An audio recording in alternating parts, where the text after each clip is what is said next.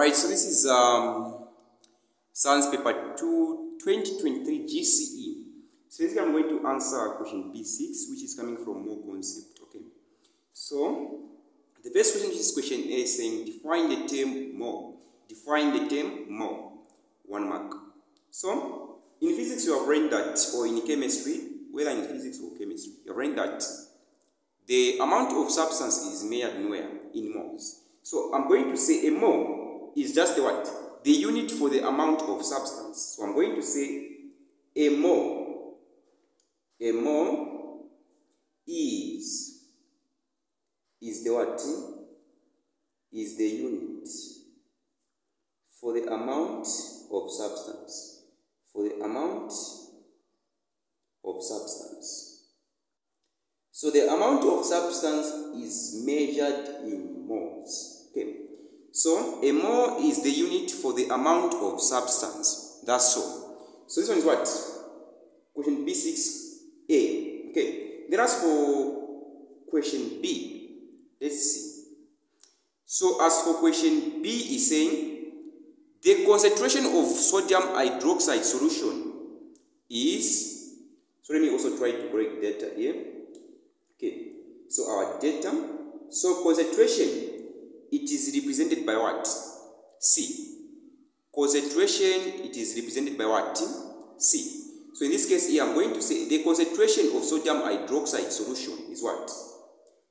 0.25 moles or more per decimeters what? Cubed. That is what? Concentration. So the concentration of sodium hydroxide solution is 0.25 more per decimeters cubed. Calculate the number of moles of 0.25 more per decimeters cube of sodium hydroxide solution contained in 250 centimeters cube of this solution. So in this case here, this 250 centimeters cube is the volume. Okay, so I'm going to say volume is equal to 250 centimeters cubed. Then from there now, they are asking us to calculate the what? The number of moles. So I'm going to say the number of moles here we don't have. Okay. Now, mind you, on this part here, the volume should be where? In decimeters what? Cubed. The volume should be in decimeters what? Cubed. So what I'm going to do here, let me try to convert this one here into what? Decimeters what? Cubed. I want to convert centimeters cubed into decimeters cubed. So I'm going to say 1 decimeters cubed is equivalent or equal to what? 1000 centimeters cubed. So if I want to convert this one, this 250 centimeters cubed into decimeters cubed, I'm just going to take this one and divide it by what? 1000. So I'm going to say 250 centimeters cubed divided by 1000 centimeters what? Cubed. So here we are looking for the what? For the volume. So outside the brackets I'm going to put what? Decimeters cubed. So centimeter and centimeter, they are going to cancel each other. Okay. So when I said 250 divided by 1000, I'm going to get what? The volume to be what? 0.25 decimeters what? Cubed. So this is our volume that we are going to use during our calculation. Okay. So now we know that concentration is equal to what? Number of moles over what? Volume. Concentration is equal to number of moles over volume. So which means here we are calculating for what? The number of moles. So let me make the number of moles the subject of the formula. So which means on this part here I'm going to cross multiply. So 1 multiplied by n, I'm going to get what? N is equal to C multiplied by V, I'm going to get what? C multiplied by what? V, like this. So now we have the concentration here, which is what? 0.25 more per decimeters cubed.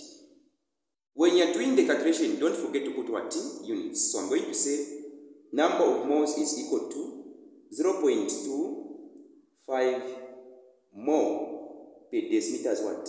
Cubed. Multiplied by volume, which is which is this one. So it is what? 0.25 decimeters what? Cubed.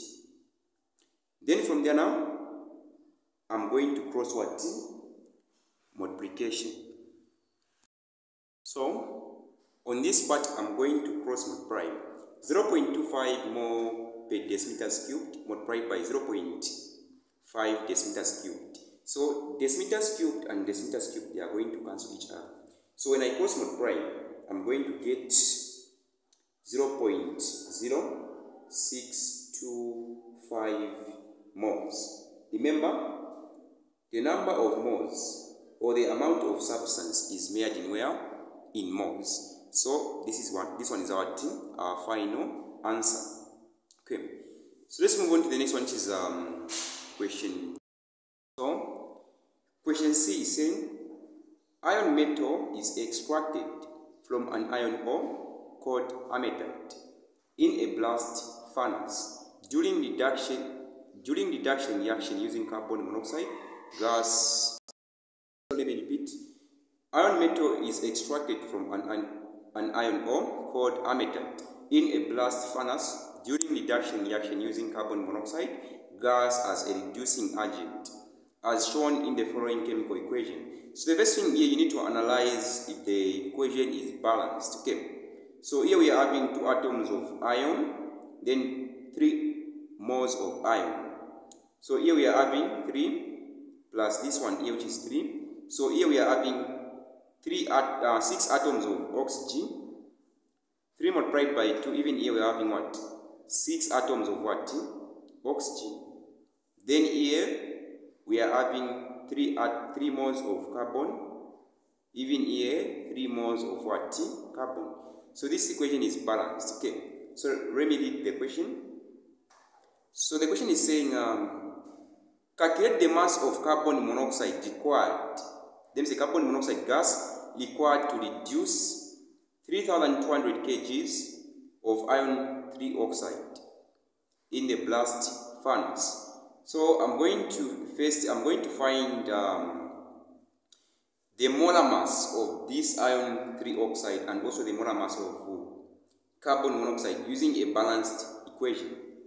So let me try to find the molar mass of iron 3 oxide. So here we are having 3 atoms of oxygen multiplied by the mass number. Even here we are having 2 atoms of iron multiplied by the mass number, which is 56. Okay. So when I multiply here, I'm going to get what? I'm going to get 48. Then on this part here, I'm going to get what? 112. Okay. So when I add this one, I'm going to get what? 0. So when I add, I'm going to get what? 160 grams per mole. Okay. So 160 grams per what? Per mole is the molar mass of iron 3 oxide. Let me also find the molar mass of carbon monoxide using a balanced equation. So I'm going to say this 3 is part of carbon and also this 3 is part of what? Oxygen. So I'm going to say 3 moles of oxygen multiplied by 16, I'm going to get what? 48. Then 3 moles of carbon multiplied by what? 12. I'm going to get what? So 12 multiplied by 3, I'm going to get 36. So when I add 36 plus 84, I'm going to get what? Let me see.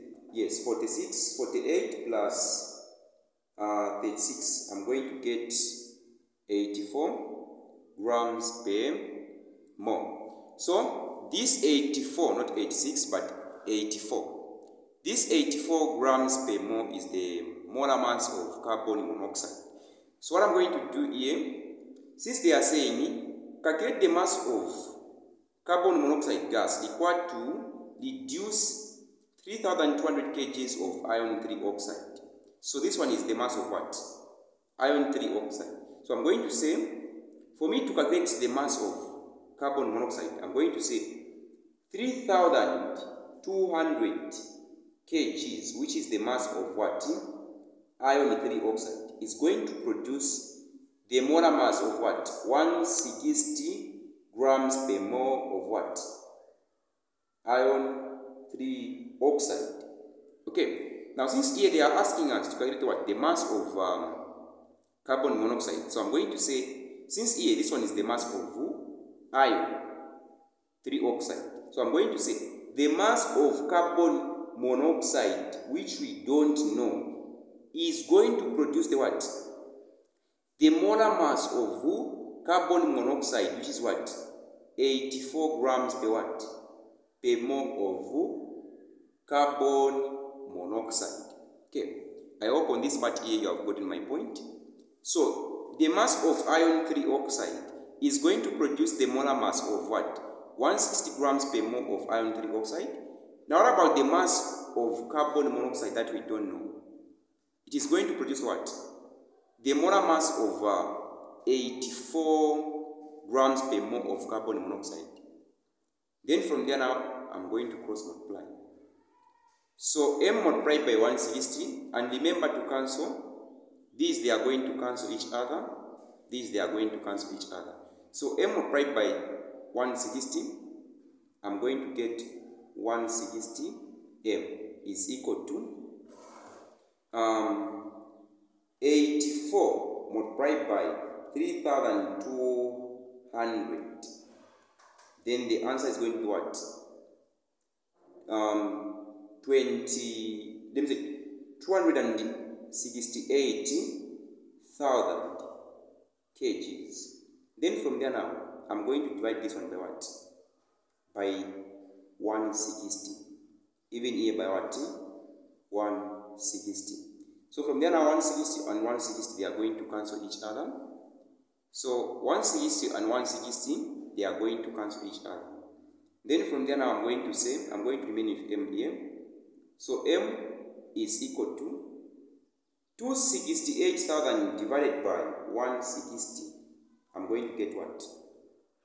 1,600 and what? 80 kgs. So this one is the mass of what? Carbon monoxide. So on this part here, we are done. Okay. Thanks for watching. See you next time.